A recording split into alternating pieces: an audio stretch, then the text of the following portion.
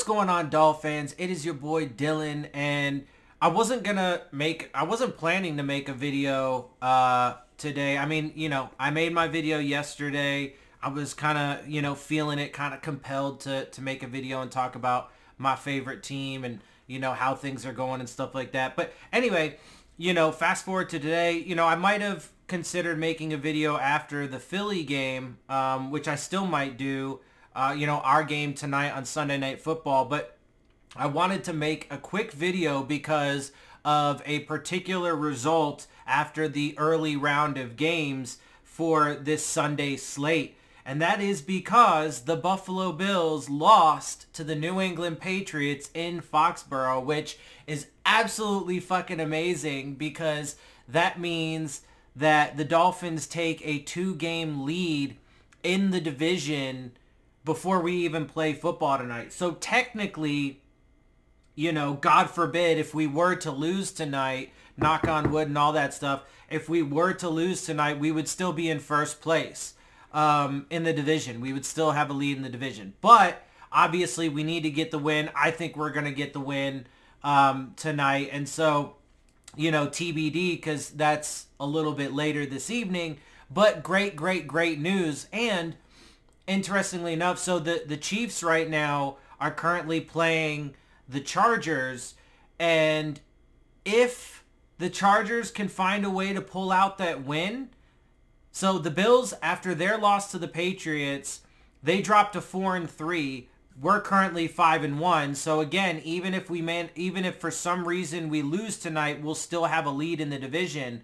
The Patriots are now 2-5, still 4th place in the division. Not like they're really going to make a run for things, but they did help us out by getting that win today. Anyway, so Bills dropped to 4-3. Patriots are now 2-5. If the Chiefs were to lose tonight to the Chargers would only go up to 3-3. So they still got some work to do to win their division over the Chiefs to get to the playoffs as a wild card.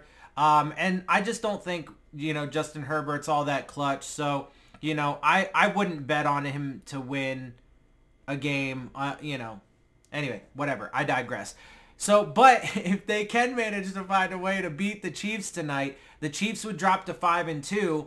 And if the Dolphins can manage to get their win tonight over the Eagles, who would then drop to 5-2 as well, the Dolphins would go to 6-1, and we would have a 3-game lead over the Bills in the division, and we would be in sole possession of the number 1 seed in the AFC after Week 7. Now, obviously, it's just after Week 7, and there's still a lot of football left to be played, but the reason why I talk about it is simply because, like I said in my video yesterday, I get that getting to and winning the Super Bowl is the ultimate goal, and I think that this team can and will get there.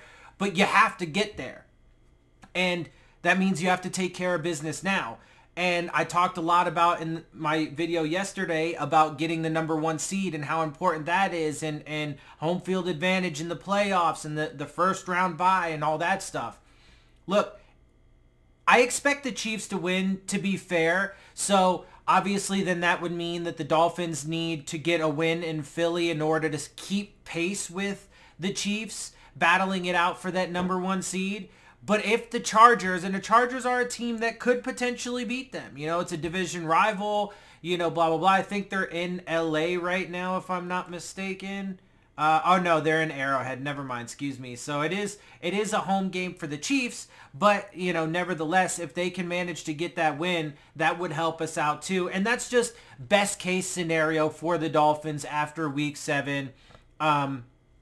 If it were to all play out that way, right? And, the early stretch of games, we got a W by the Bills losing and the Patriots winning. So, first step out of the way. Now we need to watch the Chiefs game, and hopefully the Chargers can get a dub there. And then, obviously, we have our game in Philly against the Philadelphia Eagles on Sunday Night Football to cap everything. And if we can get the win there, then, as I just mentioned, we will be in fabulous position after week 7. And again, with the way, I love that we have the bye in week 10. We'll play the Chiefs in Germany in a couple weeks. Next week, we play the Patriots in Miami. So that, you know, you don't want to overlook anybody and stuff, but that should be a win that the Dolphins should be able to get relatively easy. You know, I know people will be like, well, look, the Bills just lost. That's the Bills, bro. They're having their issues. We're fucking high rolling, and we need to keep that shit going by getting the win tonight, because then we look to be set up really good going into our bye. At worst, we would be 7-2 if we were to, you know, provided we win tonight and win against the Patriots next week. We would be 7-2 if we lost to the Chiefs in Germany. 8-1 going into the bye if we get the win there. And I expect Ramsey to be back for that Chiefs game. Then we go into the bye. Coming out of the bye, we get Teron Armstead and Devon Achane back. Bro, we could be looking to be in just golden position to just take over the AFC.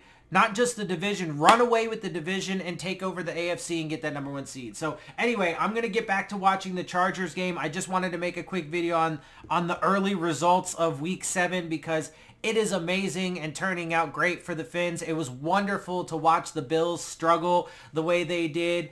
And it's great knowing that we do have a 2-game lead right now. So that way, you know, we have a little bit of cushion going into this game against the Philadelphia Eagles. So anyway, with that, let me wrap this up, get out of here, and Fins up, guys. Let's keep this shit going, and, you know, hopefully a little bit of luck on our side tonight, you know, or whatever, but let's get this shit, let's get this dub, let's keep this shit rolling. Fins up, baby, all day, every day. Let's go! 7-7.